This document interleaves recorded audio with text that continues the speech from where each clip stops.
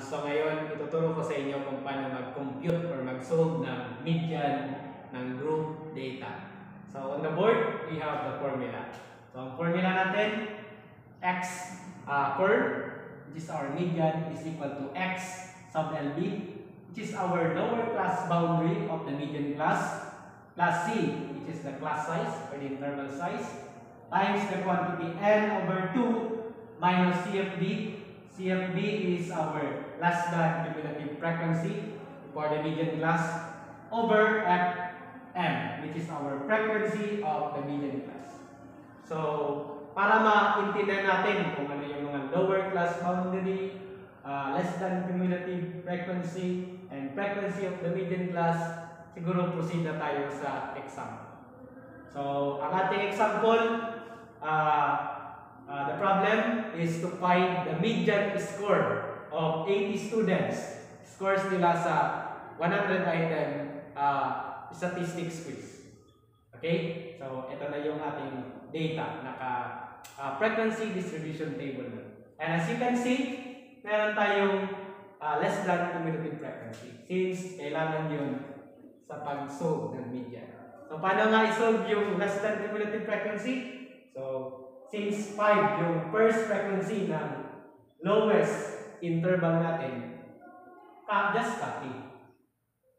Just write 5 sa ating first less than cumulative frequency, then add 5 plus 10, 15, plus 11, 26, and so on and so forth, plus 77 plus 3, 80. Yung last na less than cumulative frequency must be equal with the total number of frequency or observation. Okay?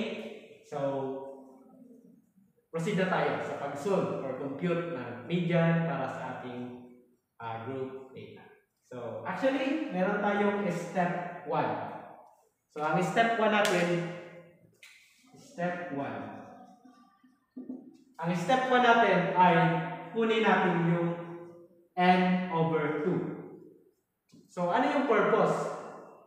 Bakit kukunin natin yung n over 2? Since median ang pinag-uusapan, yan yung gitna, yung middle point or middle value sa ating observations or data. So, yun yung gitna na score. Ano yung gitnang score sa scores na ito sa ating problem? So, compute natin yung n over 2. n over 2 is, our n is 80. 80 over 2 is 40. So, ibig lang sabihin, nasa pang 40 na score, adyan yung ating median. Yan yung gitna na score. So, since nasa pang 40, hahanapin natin yun base sa ating less than cumulative frequency. Alin ba dyan base sa less than cumulative frequency? Yung nasa pang 40 na score. So, eto 39. Ibig sabihin, yung 15 to 54 na score, 39 lang yun na estudyante or 39 na scores. So, ibig sabihin, yung pang 40 na score natin ay nasa pang 55 na less than cumulative frequency. Ibig sabihin, yung 40, 41, hanggang 55 ay naandito. So, eto yung ating tinatawag na median class. Ang median class natin ay yung interval kung saan andyan yung middle score or middle value. So, nasa 55 to 64 yung ating median. Okay, next step. Our step 2. Step 2 is to find the less than cumulative frequency before the median class. Okay? So, what is the less than cumulative frequency before the median class? Our median class is 55 to 64. Ano yung less than cumulative frequency before the median class? Diba? 39. So, we have 39. So, next step. Step 3. Step 3 is to find the XLB, C, and FF. So, XLB. What is our X sub LB? the lower class boundary of the median class. Diba yung median class natin is 55 to 64? What is the lower class boundary? So, kung marirecall natin, yung lower class boundary is simply the lower limit minus 0.5. So, 55 minus 0.5 is 54.5. So, next, we have C. Ano yung C natin?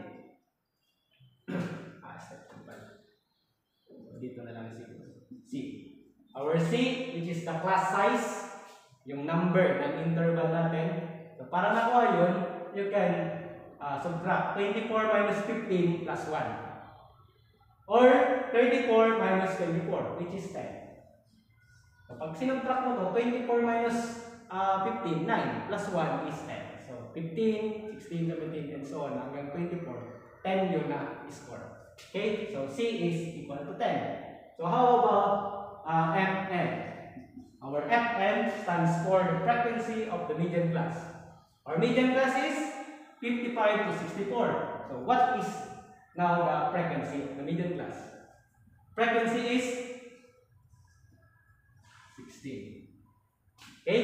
Step 4. Finally, step 4, just substitute the values sa ating given formula.